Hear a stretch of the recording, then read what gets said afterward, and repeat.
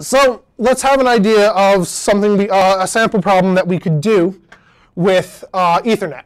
So this example problem is again from Dr. Peter Willett, and it says that in an Ethernet system, user A collides with user B 4 times in a row.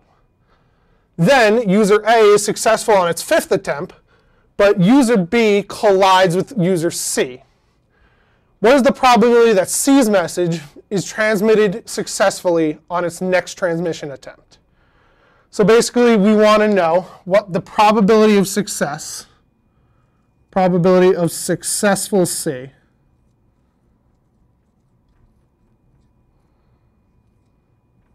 on this attempt.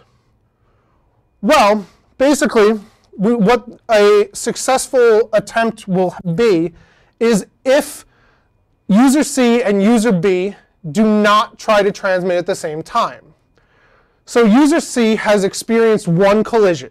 So that means that the delay, k, that C is going to wait, so we'll call that k sub C, is distributed uniformly between 0 and 1.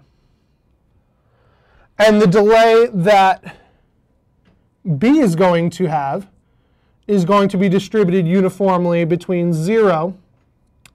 And because this is the 5th time that B is trying to send something, it's the 5th time it's collided, it's going to wait 2 to the 5 minus 1. 2 to the 5 is 32. So it can be distributed uniform between 0 and 31. Sorry. So the probability of a successful C transmission is the probability that Kc does not equal Kb.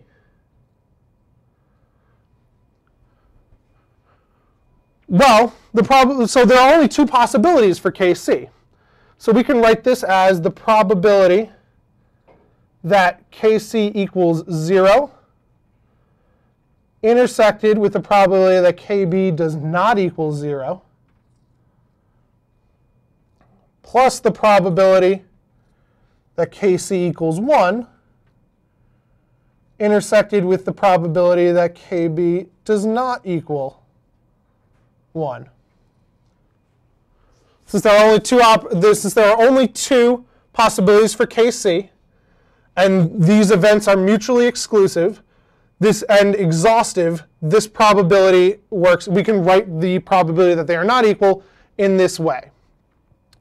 So we can calculate these probabilities. The intersection of these two events is nice because they are disjoint events and they are independent events.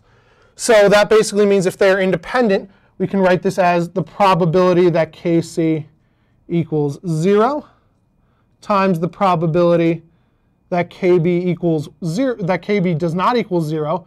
But we can write that specifically as 1 minus the probability that Kb does equal 0. So we can write this as 1 minus the probability that Kb equals 0. And then we want to add on the probability that Kc equals 1 times 1 minus the probability that Kb equals 1. Because the probability that Kb does not equal 1 is equal to 1 minus the probability that it does, because those are, again, mutually exclusive and exhaustive. So we can calculate all of these because we know the distributions on Kc and Kb. The probability that Kc is equal to 1, well, there are 2 options, and it's uniformly distributed. So that probability is 1/2. The probability that Kb equals 0, well, it's uniformly distributed, and there are 32 options. So 1 minus 1 over 32, or specifically 31 over 32. Now we move on over here, and we get the addition of the probability that Kc equals 1. Well, again, it's a uniform distribution, and there are 2 options. So the probability is 1/2.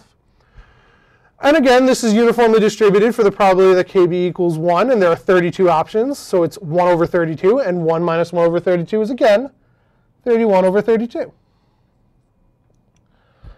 So we have a half times a number plus a half times the same number. So that's just a full that's just that number. So in the end, we get that the probability is 31 over 32.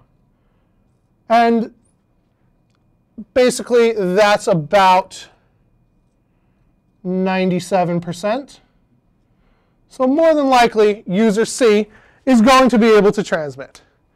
And assuming that nobody else will try to transmit again, user B will have a similar success rate. So that's an example of a problem that we can do. We described the Ethernet protocol, and then we said what was the efficiency of it, and what were some problems with it, and then we looked at an example of 3 users trying to use the same channel according to this Ethernet protocol, and we saw that B can have some kind of priority problems where C, even though it's the first time it's trying to transmit and it's crashed once and B has crashed 5 times, C is more than likely going to be able to transmit. Hope you guys learned something, and have a nice day.